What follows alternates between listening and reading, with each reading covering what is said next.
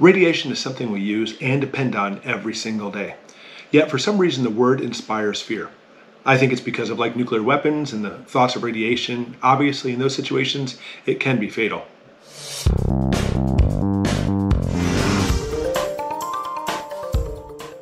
There's actually all types of radiation and they often have similar attributes. Now, I'm going to try to keep the information limited as much as possible. However, you will find that some of this video does get quite technical. I'm excited about that. I'm a nerd kind of guy. However, stay to the end because then I'm going to sum it up and show you all the things you absolutely need to know in case of a nuclear detonation. Okay, we already discussed the flash of the nuclear detonation called thermal radiation. Granted, it's a massive amount of radiation all at once, but our body releases thermal radiation all the time. It's actually how thermal imaging works. It picks up our heat signature. Have you ever sat down next to someone who they just worked out or went jogging and you don't even have to touch them? You're like, oh my gosh, I can feel the heat radiating off of you. That's exactly what it is. They actually have thermal radiation coming off their body. Or a microwave oven. It uses a very specific frequency of microwave band radiation to vibrate molecules of water. That's how it works. It vibrates the water and heats our food. And of course, nuclear radiation. So let's go ahead and look at each type of radiation coming from a nuclear weapon and break it down. Okay, first off, there are two radiations we'll address without going into detail again. Alpha and beta radiation. On their own, usually are not a problem. We get bombarded by them all the time. Alpha radiation is so big and so slow that it often will actually get stopped by simply a piece of paper. It doesn't have to be a thick one, but just one individual sheet will be just fine. Beta radiation, however, is smaller and faster and will often pass right through the newspaper, but your skin will stop it. In fact, it'll actually be absorbed by the skin. Alpha radiation, if it hits your skin, will be absorbed there as well. However, when a nuclear source that emits alpha and beta radiation is ingested, it will produce what we call ionizing radiation. Small amounts of ionizing radiation, no big deal, it happens all the time. However, large amounts, like from a nuclear weapon, can easily damage cells, destroy your DNA, and cause cancer. So alpha particles can only be a problem if you ingest them. Same thing with beta. This is exactly why we can't eat food that's actually been touched by nuclear fallout. All the radioactive material actually goes into the food and you'll be ingesting it. Furthermore, with beta particles, you actually have to make sure they don't get into an open wound either. Another type of radiation that people don't even realize it is radiation is light, simply light from the light bulb. It actually is emitted as what's called an electromagnetic wave. The wave hits your skin, bounces off specific frequencies, and that's why we see color. But an electromagnetic wave is not just light, it's far more to it than that. This is the electromagnetic spectrum. Without going into detail, again, it shows you how powerful the electromagnetic waves are. On the left-hand side, the weakest of all the waves are radio waves. Like AM/FM radio stations actually broadcast out these waves. More powerful than that, microwaves. Yep, the waves that heat your food in a microwave oven, and cell phones use these waves. Next, infrared, also called heat radiation. TV remote controls use this wavelength, and mosquitoes too. They actually see in this range so they can pick up your heat signature and bite you. Then, the wavelengths we're most familiar with are visible spectrum. And again, I really made this simple. In fact, this particular range, when we talk about visible range, is not that big. It's really tiny, but I just made it bigger for us to be able to see it much easier. More powerful than that, ultraviolet radiation. We can see this being used to sterilize equipment, and it's also the spectrum butterflies can see. Other bugs too, so they can actually see flowers. They glow for them. Okay, then we get to the two most powerful radiations. First, X-rays. Of course, as you know, X-ray equipment to see broken bones. However, too much of that, it may burn you and even cause cancer. Then even more powerful than that, gamma rays. Yep, this is the scary stuff that people worry about when it comes to nuclear bombs. Yeah, we'll be talking a lot about gamma rays in a few minutes. Let's go ahead and look at the thermal flash, the actual thermal radiation that comes from a nuclear bomb.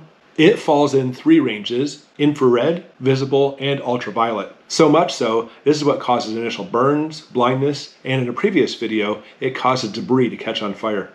So the third type of radiation, gamma rays. They are powerful, the most powerful electromagnetic waves released from radioactive material. This is gamma radiation. And these gamma rays will easily disrupt and destroy your DNA and cause cancer, all kinds of problems. All right, the last type of radiation we'll talk about is neutron radiation.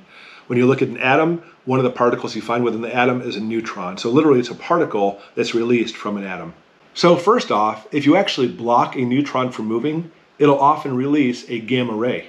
And secondly, in fact, even more importantly, if a particular atom actually gets a neutron, the neutron attaches to it, then it becomes radioactive itself. Neutron radiation can make objects around your home radioactive. This is something most people don't know, including you. If you actually get close enough to a nuclear detonation, you'll actually have those neutrons enter you, change your physical makeup as far as your atomic structure, and it'll actually make you radioactive. We see this happen when it comes to, like, for example, iron.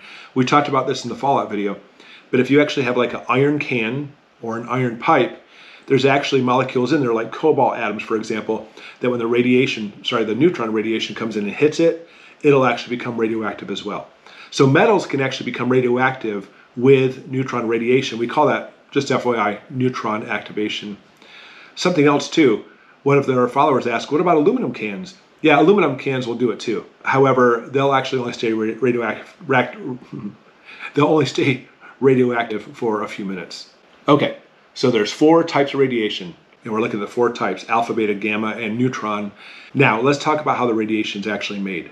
If you actually have an element, and that element, for whatever reason, is what's called unstable and will fission or break apart, it'll release one of those, if not more, of those 4 types of radiation. And here are just a few radioactive elements produced from a nuclear detonation. There's actually over 100 of them. Strontium-90 has a half-life of 28 years. Let me do a little demonstration for you. All of these red poker chips right here are actually radioactive elements. And what that means is it's unstable. It will spontaneously break apart, release radiation, and then become another atom. In this particular case, I used white poker chips to show it's a stable one. In other words, unless there's some kind of outside event on it, it'll never be radioactive. It'll actually be perfect just the way it is. So let's say after nuclear detonation, you actually have some radioactive material around your place, and here's this giant clump of atoms, like, for example, strontium. We'll go ahead and use that as an example. And here they're radioactive. So if you watch it, this one right here will, boom, release actually some radiation, and then it becomes stable. Then this one will. Then this one will. And it's really amazing when it comes to atomic understanding. It actually does it with a very specified time that we can actually register, and we call that a half-life. Now, strontium, which I picked as an example, actually has a half-life of 28 years. And what that means is, if you just watch this over time, it'll switch, and over time it'll do this. 28 years later, 28 years later, all of these over here, I mean, obviously I did it on half over here, it doesn't have to be this half, could be anywhere, have all now become stable atoms. 28 years later, does that mean the rest of it are turned? No, it's a half-life. 28 years later, all these ones have switched. What about the rest of it? Another 28 years? No, 28 years later, half of it. So you can see that eventually, over time, another 28 years, another 28 years, it eventually gets to the point where you may actually even have some radioactive atoms in there. We're talking about 28 years times what? 5 or 6 now. We're talking about 100 years or more. You may have actually gotten rid of most of the radioactivity. There's still some left, but it's enough to actually make the end result. That's called the half-life. So when an actual radioactive element decays and releases radiation, half of it will actually decay by a certain time, then half of that, then half of that, then half of that. And eventually, all of it will, but that obviously will take quite a while. So we actually measure things in radioactivity in what we call half-life. Strontium-90 has a half-life, as I mentioned, of 28 years. It actually acts like calcium and is absorbed into the bones. So you put the radioactive material into your bones, it causes tumors, leukemia, and other blood abnormalities like anemia. Cesium-137 has a half-life of 30 years. It mimics potassium all throughout the body, leading to gonadal irradiation and genetic damage. Tritium has a half-life of 12.3 years. It partially makes up heavy water, therefore can be ingested very easily when you drink contaminated water. The beta irradiation from that can actually cause lung cancer. And finally, iodine-131 has a half-life of 8.1 days. This is an important one. Ingestion concentrates in the thyroid gland. So you may have heard that in case there's nuclear detonation, you need to take potassium iodide. we have this for everybody in our family. We'll talk about dosage for this in a minute. But basically, it's a high dose of potassium iodide, or specifically iodine, for 14 days. And I've heard many people say, well, what it does is it actually kicks out the radiation, or if it actually removes radiation from your body.